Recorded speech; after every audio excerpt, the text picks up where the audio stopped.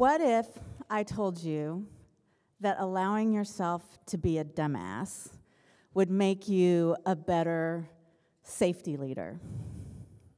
That's what we're going to talk about today. I think somewhere I have slides. Oh, there we go.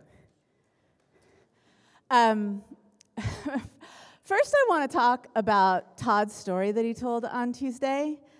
I can give a different perspective on that because that night, many of you know that I'm Todd's neighbor, and that night I was walking past Todd's house, walking my dog. I walk my dog every night before I go to bed, and those of you who sleep with dogs know that that is a very good safety practice.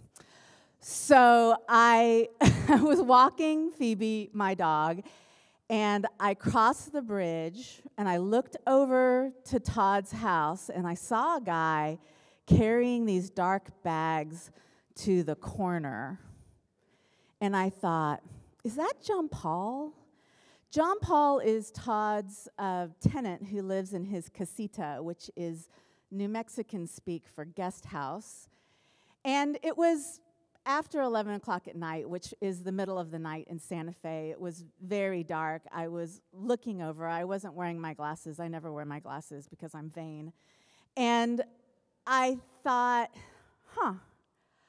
I could call out and say, hey, John Paul. But then I hesitated and thought, well, if that's not John Paul, I am a single woman in the middle of the night with a not at all vicious dog. And the two Brents, if you're here, can attest to the fact that my dog is not at all vicious. So I'd have to deal with someone attacking me, and then I'd have to figure out where my dog ran off to. So I thought again, and I started walking, and we sort of walked into an area that was pretty dark. And then I looked back, and I just thought, that guy is just really suspicious. Maybe I should call the cops. And then I thought, but what if it is John Paul? What if I'm wrong? And that would be a big problem because, again, in New Mexican speak, I am a Hispanic woman. John Paul is a Native American man, and most of the policemen in Santa Fe are Anglo, which is New Mexican speak for white. And I do know the owner of the New Mexican, which is our newspaper, and she would print Hispanic community leader swats Native American professor. I could see that happening. So I thought, all right, I definitely not going to do that. So Phoebe and I just slink off into the night, and then the next day, I hear about the burglar situation and what happened to Todd, and it's that consequence that really made me worry about how I thought about my decisions, and really made me worry about the problem of being wrong and how my being afraid of being wrong kept me from doing anything at all. Well, I mean, you heard the story on Tuesday, and it's fine. Todd didn't really lose anything that he was particularly interested in. The guy wasn't particularly nefarious or violent. So in many ways, a lot of my assessments weren't very good. But being wrong isn't just, this idea that, all human beings are fallible and we all make mistakes. It's not just a condition. It's actually an ongoing practice. So if being wrong is an ongoing practice, how are we going to deal with it? I'm going to take a little moment here for a pre-job brief. I probably ate some really dodgy Chinese food last night. I am not feeling good. My new best friend from Tesla, Jen, gave me permission to use some salty language, so I might. My old best friend, Jessica, might have to edit some stuff because I'm feeling a little bit salty today. And we're going to just delve into some stuff that I hope makes you a little uncomfortable, because that's the point. We do need to get uncomfortable to deal with the fact that we're wrong. Now, I chose Homer Simpson as sort of our mascot for today for a few reasons. One, he worked in the nuclear industry, and Hop arguably was born out of the nuclear industry. Two, dough, which I think is an important an important way for us to think about when we're wrong. And three, he and I have the exact same birthday. I wasn't born in the 50s. I was born in the 60s, but we were both born on May 12th. And that means, if you believe in astrology, that we have the exact same Myers-Briggs profile. And that is an inside joke for the two Nicks, so you can ask them on the break what that means. So let's get into it. We are going to use a Slido poll. Actually, Tanya taught me that just randomly scanning Slido polls can be, what's the word that you used? Sketch, totally sketch, but this one is legit. I even have my Harvard logo on there and using my Harvard account so that you feel confident doing it. And you should have, in a second, actually I have to turn this on, a question pop up. And so what's there is a syllogism, and I want you to read that and not tell me if it's true or not true, but tell me if you think it's logical or illogical. Does it feel logical or illogical to you? I'm seeing some results, and we'll share them in a bit.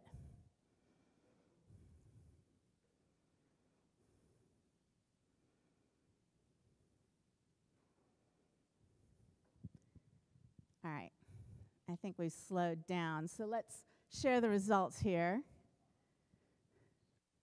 We have most of you who think it's logical, and a few of you who think it's illogical. Now, raise your hand if you said that it was illogical. Okay.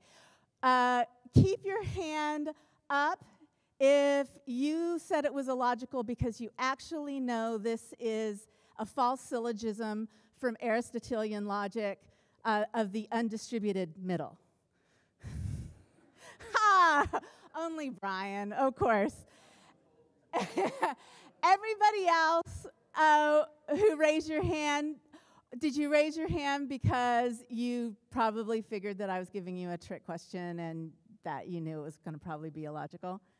Or did you choose that it was illogical because you wanted to get the right answer, even though you didn't have the right answer? The thing that's sort of interesting about that, here's what helps everybody understand this false syllogism, and that is a mouse with 6 legs. And that is what happens when you Google mutant rodent insect, and it's a real picture from an Israeli study on the effects of asbestos. You can thank me for your nightmares later. So all insects need oxygen, mice need oxygen, therefore mice are insects. Same syllogistic pattern, and here you see how it's incorrect. So the fact is that half of psychological experiments with significant statistical results are not reproducible. Now, you might think, well, it's psychology. It's kind of a soft science, isn't it? But 2/3 of medical studies are ultimately refuted.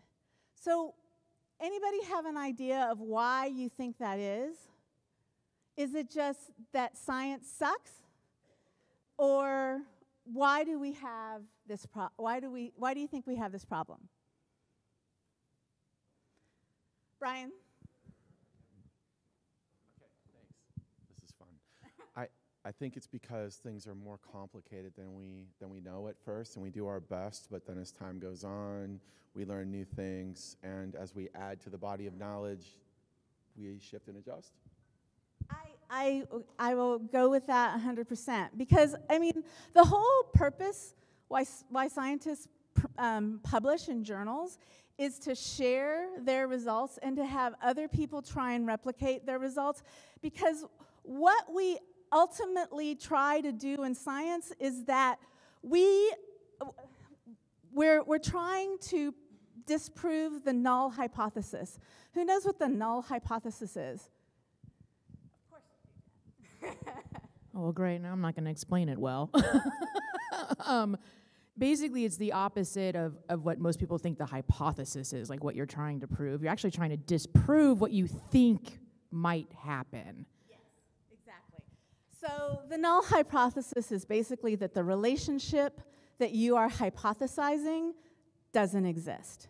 So the best that you can do is disprove that you are entirely wrong. So we have a fallacy of being right. The real place where we live is in the gray area of being wrong. A show of hands, who has a culture in your organization where it's more important to be right than it is to be to learn? Where? Yeah. Okay. So there's a few. This is the point where people raise their hands like this, right? But many of the organizations that I've worked in, always worked in sort of scientific and engineering organizations. This is very much the case. And we get brought into this situation because our power dynamics at school, and how we get hired, how we are rewarded, is all around the importance of being right. But in fact, what we're doing is living in the world of being wrong. So, let's see how that feels. And I will ask you this question. In one word, describe how you feel when you're a dumbass.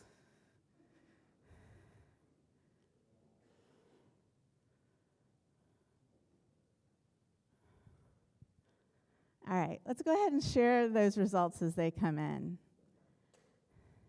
And I use the word dumbass actually I'm kind of enjoying saying it in public, but I'm using it pretty deliberately. Todd uses that term dumb with a lot of sauciness behind it.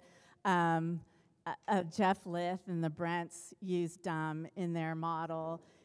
There's a lot laden in that judgment of dumb. There's the embarrassment. There's the shame. Are you guys able to share the results?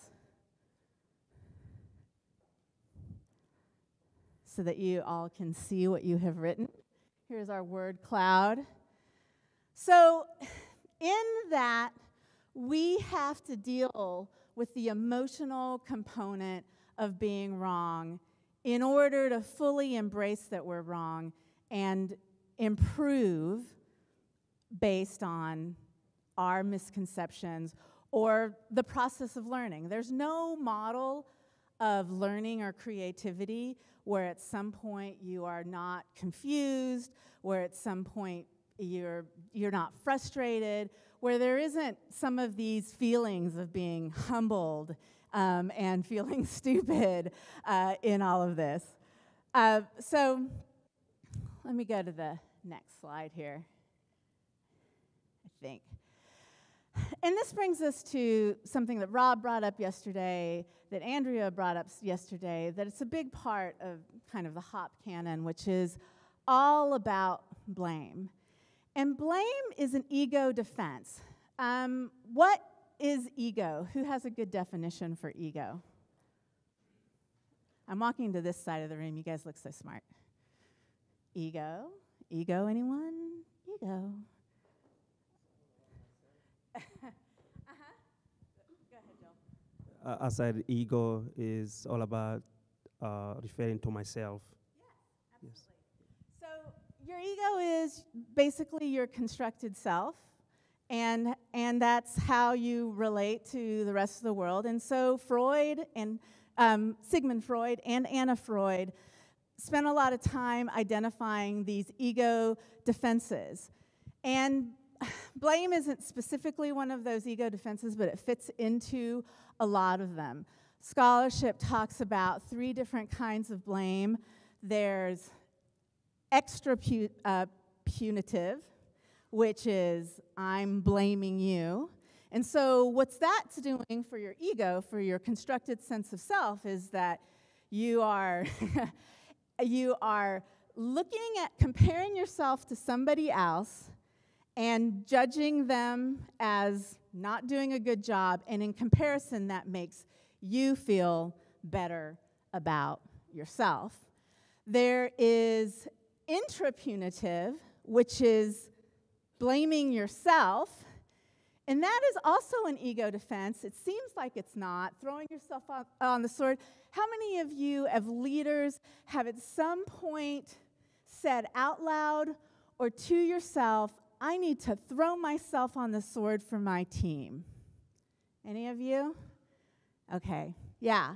Well, in sort of the Freudian defense world, that's also about your ego, because then you're making it all about you, right? So that supports your ego as well. And then there's impunitive, which you just, tend to avoid blame. And all of those things are perfectly normal. But you just have to recognize that when blame arises in your organization, people are trying to preserve themselves. And so how do we get to a point where we aren't so afraid of being wrong that it doesn't drive us into this primal psychological defense of our self-preservation? How many of you, raise your hand, if when you were in school you loved pop quizzes? Okay, so of the people who loved pop quizzes, did you, I can't see your name tag. You were a person who raised your hand.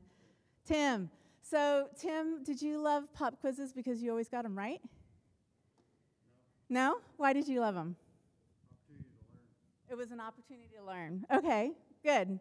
Anybody care to admit that you loved pop quizzes because you always got them right? All right, we have an honest person in the room.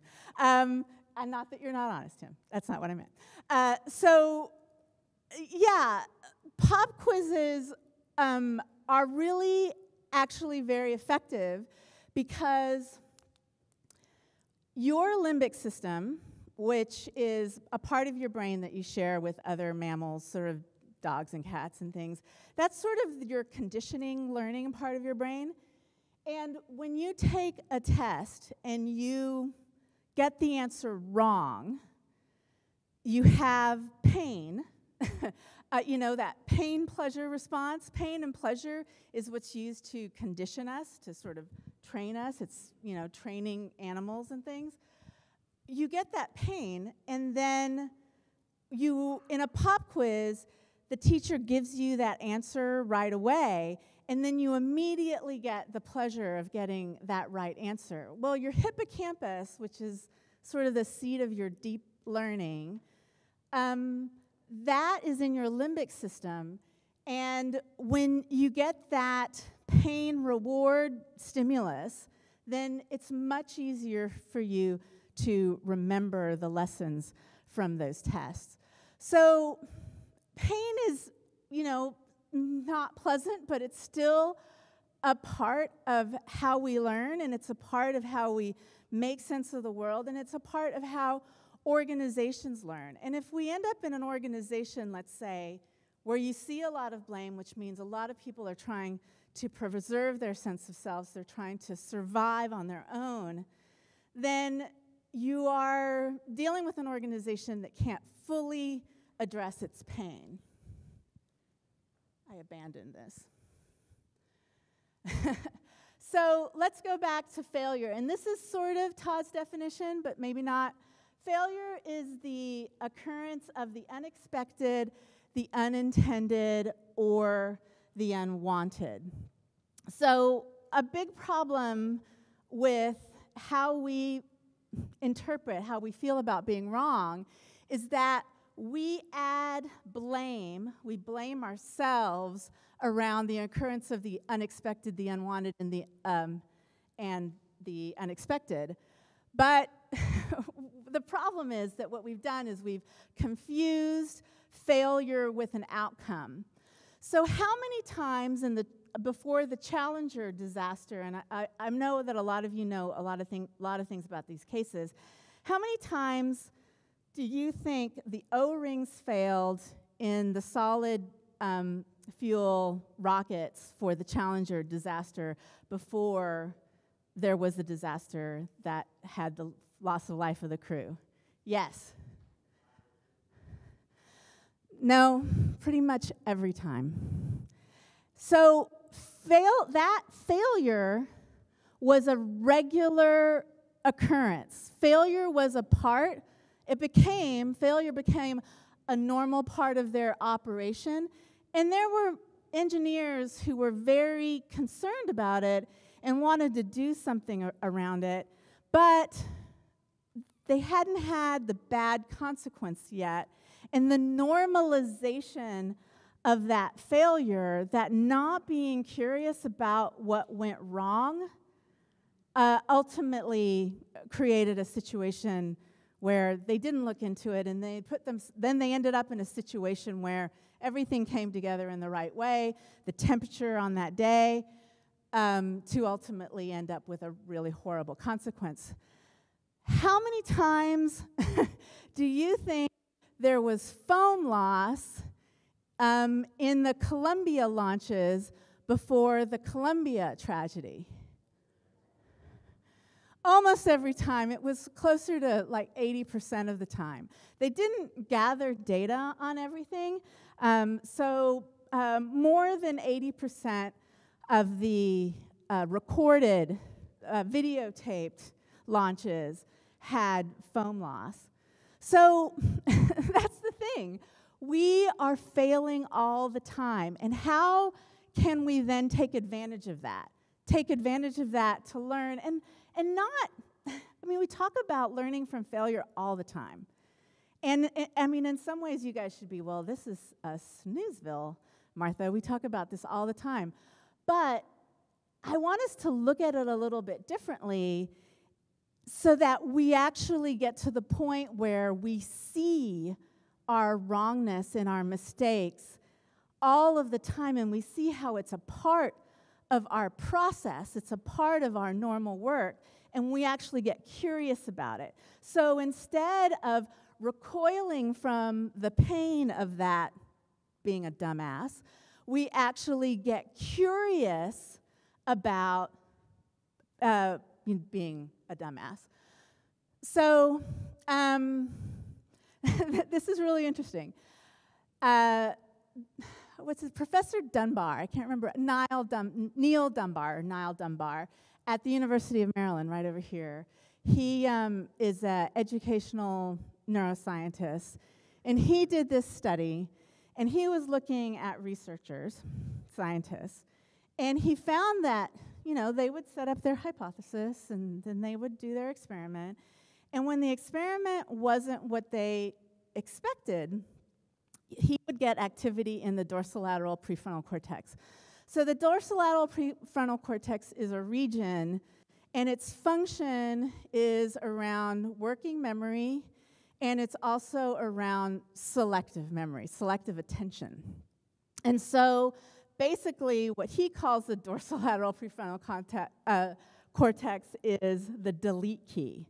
So when they would get results that they didn't want, and these are scientists who know that they are just trying to, they are supposed to be curious about their experiments not going right. That's where they learn.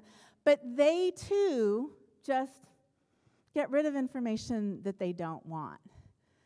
So you might think, well, I'm not a scientist. This doesn't really apply to me.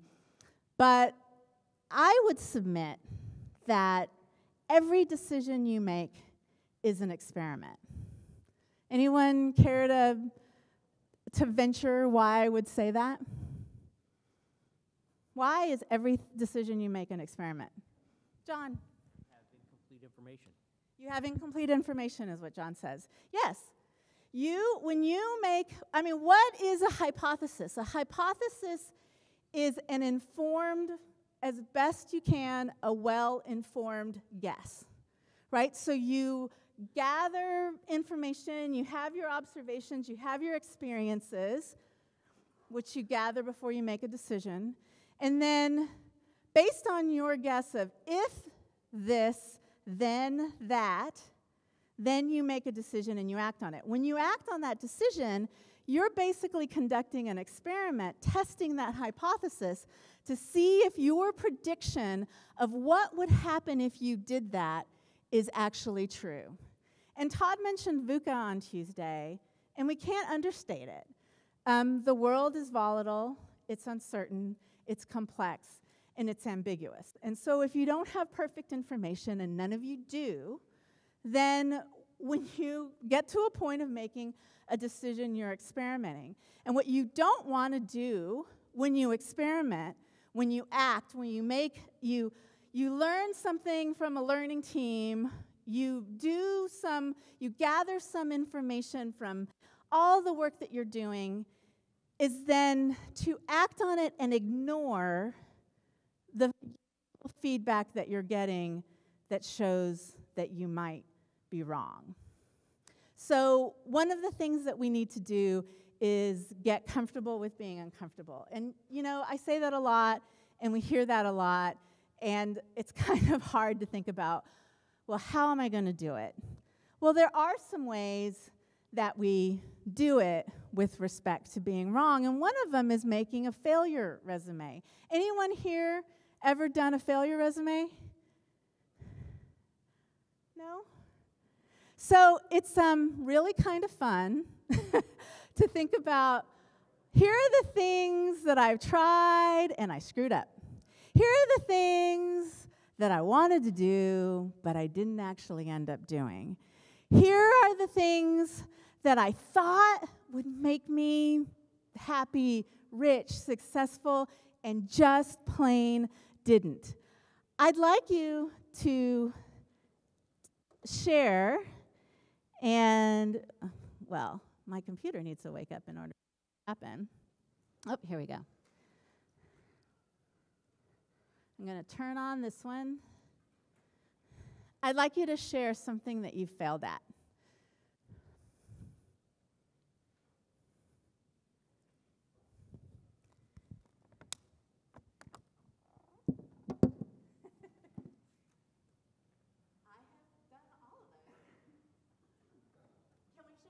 As they come up because they're scrolling.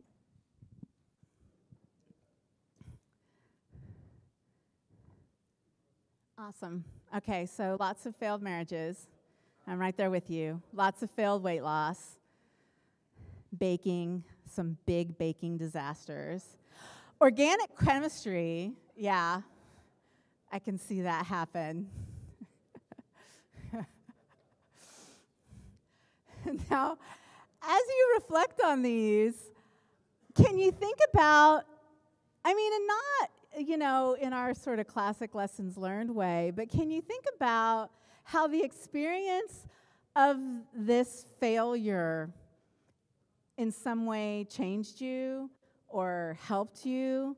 Does anyone want to share how just even reflecting on that failure might be helpful? Anyone? Oh, here you go. it just seems to stay in your memory longer, whether it really marks it or not. And then, of course, you have a choice then to say, am I going to pick myself up or make a plan or something like that. Just seems to stick a little more. Yeah. You sort of, those lessons are harder learned, and they can truly make a difference. All right. We will move out of this and go here. So, anybody seen this TED Talk? Jai Zhang's TED Talk? So what he did was he looked at his life and he thought about all the things that he hadn't achieved that he wanted to achieve. And he came up with a hypothesis. Well, my problem is my fear of rejection. So how do I get over my fear of rejection? He found a blog on the internet where all great wisdom comes from. And there was a 30-day challenge to condition yourself to rejection. So here are some of the things that he did, and I really encourage you to watch this TED Talk because it's fantastic. He went to he had a burger at his favorite burger joint, and he went up and he asked for a burger refill. He walked up to a burly security guard in a building and asked them for $100. This one was actually a failure at failure. He went to a donut place and he said, "Can you please make the donuts in the shape of the Olympic symbol, so all of these interlocking rings?" And the baker there was so fascinated by this idea, she sketched things up right then and there, and she totally made donuts in the shape of an Olympic rings. But what's interesting about it, what he gets out of it, is that he did learn to be more accepting and of being rejected. And the fear of rejection didn't drive him any longer. But he also realized that his assumptions about being rejected were not true. So the guy who said, "No, I'm not going to give you $100," before, Jai ran away in fear, said, "So what do you need it for?" And he realized, that wasn't what I expected, was for someone to actually be interested and concerned in why I need that $100. I mean, there was a possibility, actually, that he would have said yes. And, the guy that he asked for the burger refill for, he actually thought about it for a minute and said, I'll talk to my manager about it, and we'll see if maybe we can do burger refills. So the thing is that if we condition ourselves to being wrong, there might be a lot of things that might open up for us. So this is, and now that I share any psychological study, I'm thinking about that first thing, about 50% of them are not reproducible. So this study of 137 hospitals, this was done in 2019, there's a standard score for openness, and openness is basically our willingness to embrace new ideas, right? To our willingness to engage with the unknown. And so when they did this study of 137 hospitals, they found that if you increased the aggregate openness score in the staff and in the physicians by 1 point, they saw a 6.5% reduction in mortality rates. If they reduced their error rates, they saw a 1.6% reduction in mortality rates. If they reduced their error, what's the term that they use? Their error reporting, they reduced their mortality rates by 1.25%.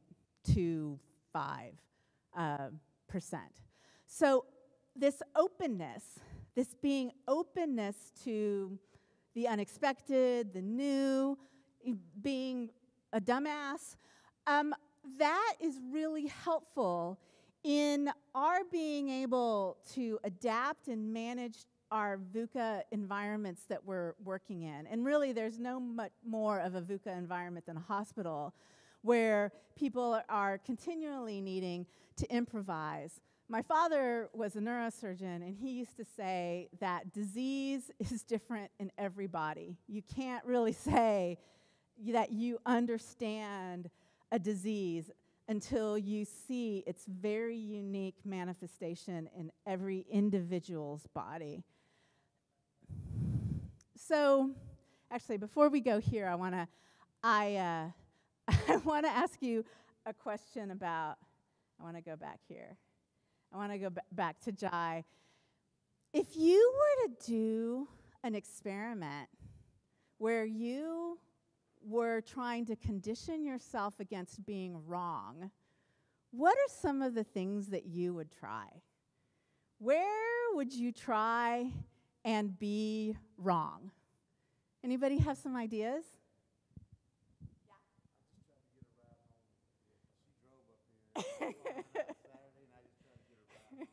All right, trying to get a ride home, that's a good idea.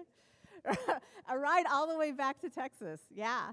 All right, anybody else? Some ideas about what you might do to, you know, put yourself in a position to be wrong? Tell operations you had a good idea.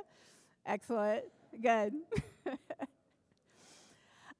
I have said a lot of times that I am a huge fan of bad art and bad music because it is people trying to do something that they very well might not be good at all, have no talent for it all, but they're completely willing to engage in it. I love karaoke, not because it's gentle on my ears, but I love karaoke because of that willingness that people have to stand in front of others and just give it a go and probably, in the audience's perspective, fail miserably. So this brings us to improv. The way that we have approached safety for a very long time is no, don't. I think of what Andy talked about yesterday and all of the ways that at first she tried to create this no, don't environment, and we've all done that. Try and think about how you can switch from no, don't to yes, and. So, yes, I recognize that you want to go through this highly pressurized room. And what needs to happen in order for that to be done safely? In order for that to work, for you to achieve the aims that you have, in order, the reason why you want to go through that pressurized room. Any examples that you can think of a switch from no, don't to yes, and? How could you turn that around? So I took a job as at running research safety at a big R1 university. It was a big risk, and I didn't last very long. So I'm used to being wrong. But I really had to tune the way I looked at safety to where it really was an and yes, because they had to get this research done. They had these huge grants, and these were important questions to answer for society, right? But they want to do really weird, risky stuff. But I couldn't say no. So I had to say, okay, you want to make a cat radioactive and then put it out with other cats. And I mean, they would do the weirdest stuff. And I'd say, okay, let's figure out how we can do that without anyone getting hurt. And I think that changed my whole mindset about how safety should be done. You need to work with the worker to let them accomplish their goals in the best way that you can. I love that. I think that's a great idea, and I'm very concerned about radioactive cats.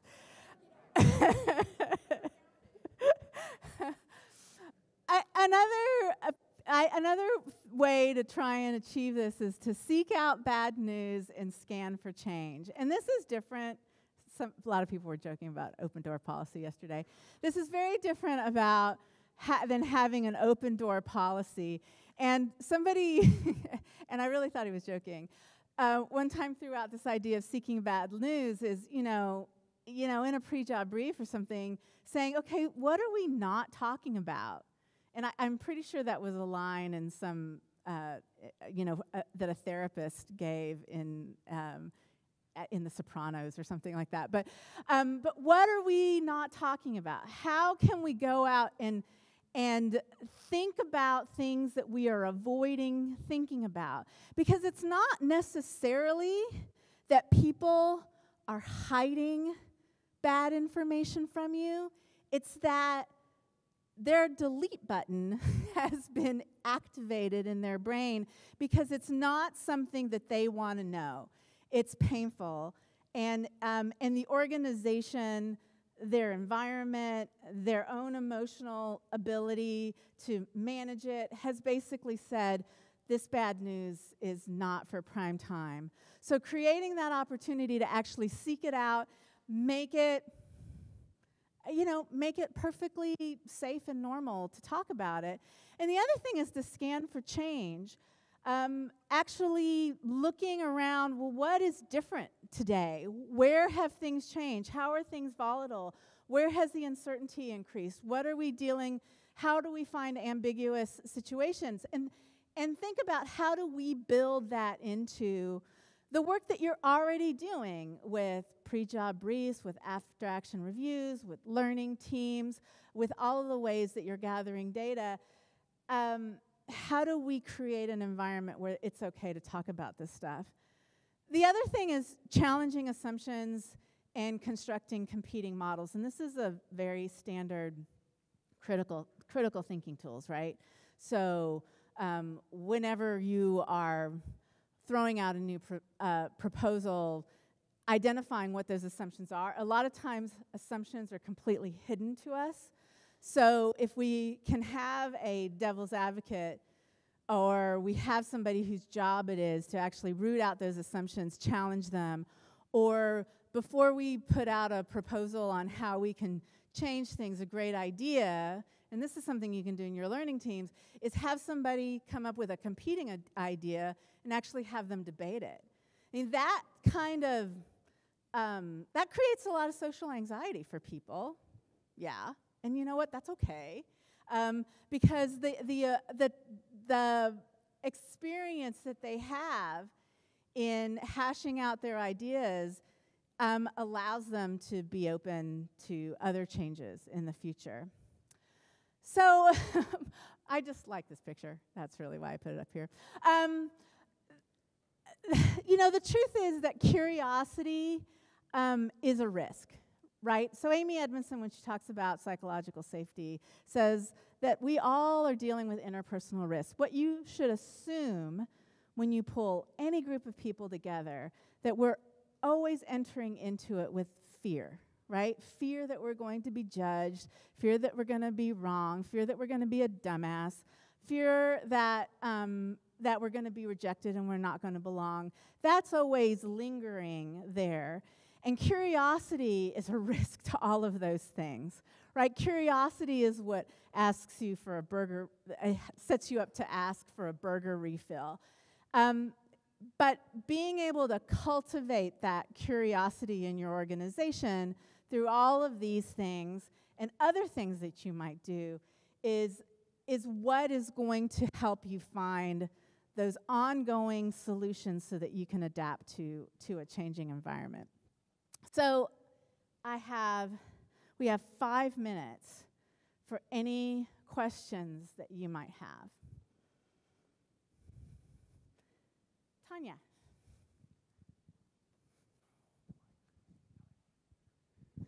So Martha, I love this. I think you're absolutely right. I love the idea of embrace the red and challenge the green and all this kind of thing. Although in the back of my mind, I can hear Dr. Hallnagel saying, look at how our obsession with failure has brought us. And I can still remember one of the early presentations he showed on having just reams and reams and reams of negative metrics. And he says, why don't we look at what we're doing well? And I'd just like you to try to marry these concepts together. So what I'm talking about, I think, is more around the emotional side of it, right? Is that we need to condition ourselves to this. And this is what Charles was talking about before, that in a way, as safety leaders, we need to change ourselves in order to prepare our organizations for that organizational change.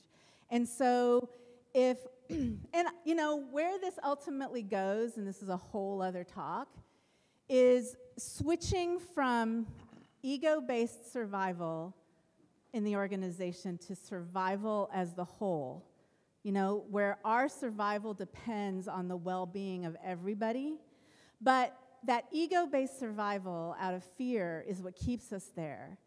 And if we as leaders can become comfortable with talking about how we're wrong, talking about our failures, then we're able to see more of the information that we're dealing with. I totally agree from an operational standpoint around this idea of looking at normal work and looking at what is working. But to know what is working, you need to know what hazards those barriers stopped, right? And so you need to have a full view of all of it, not just focusing on the failure, absolutely, but not just focusing on we were right? This obsession, a cultural need to be right, I think can create some problems. I think you get the last word, Dave. Brian.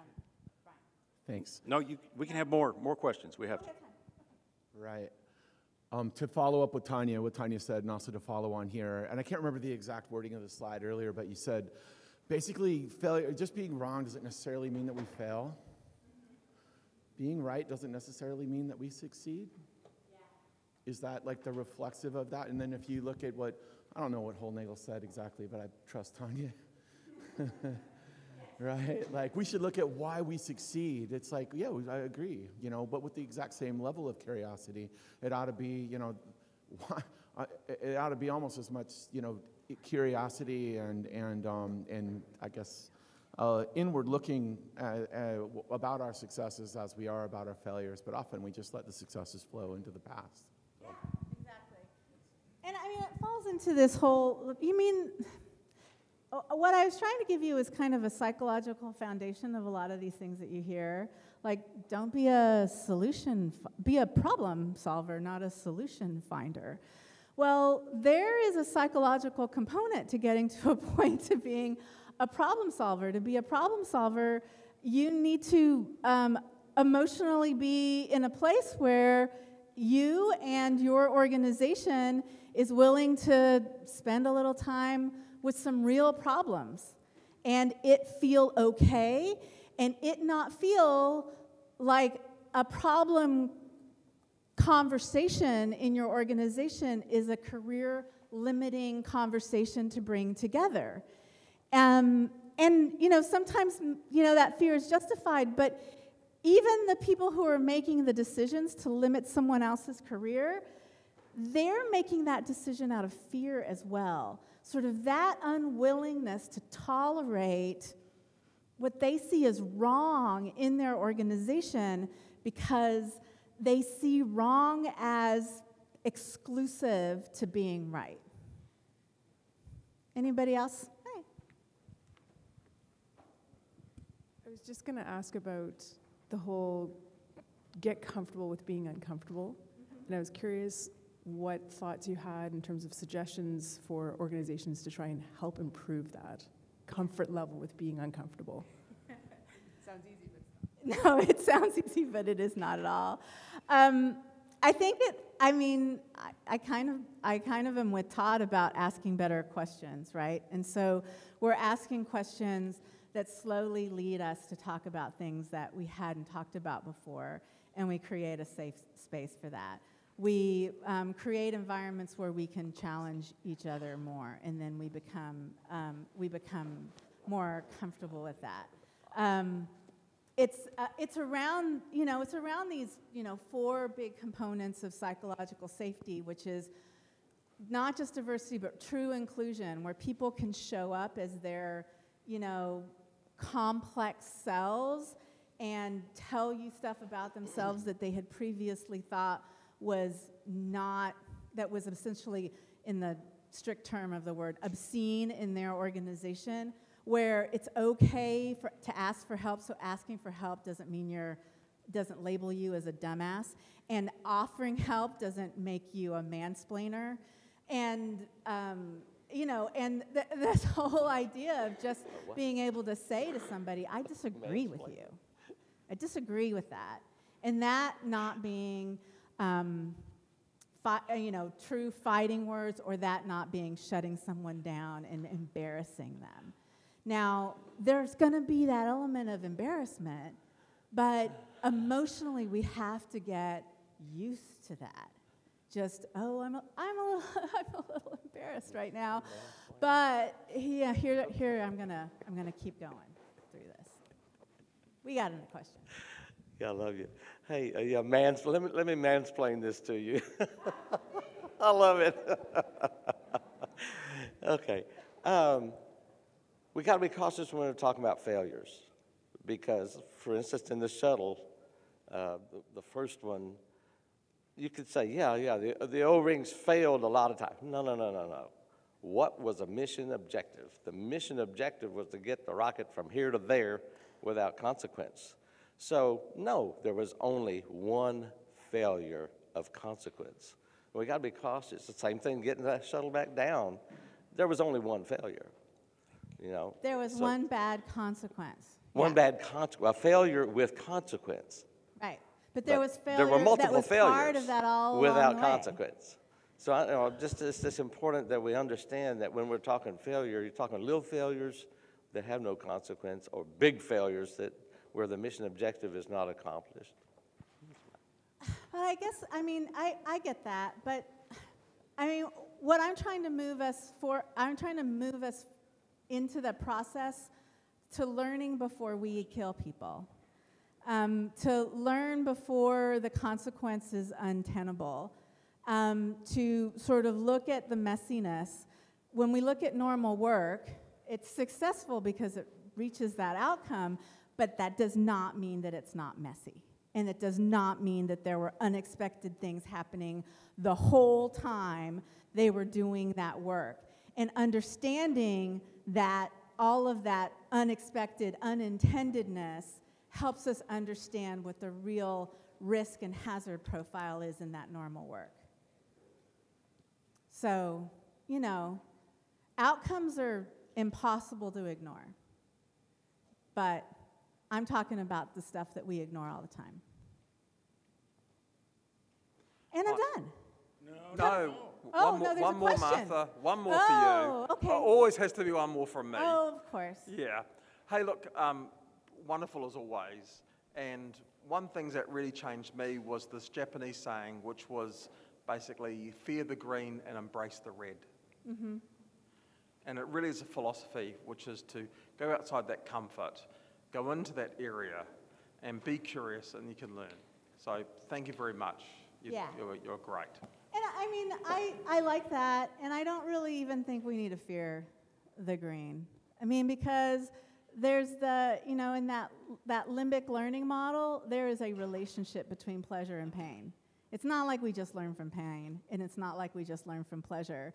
You need both of them together to reinforce that deep learning. So, have the pleasure too, but don't create this unquestioned belief that the pain makes the pleasure not worth it. And to play off one of the Brents there, another Japanese saying is, no problem is the biggest problem of all. Either you don't understand the blue line, or people don't feel comfortable in bringing you the blue line, right? So we want to embrace the ugly side of business. We're going to have an extended break. If you have questions that you just didn't want to ask in front of everybody, please now give Martha the hand that she deserves.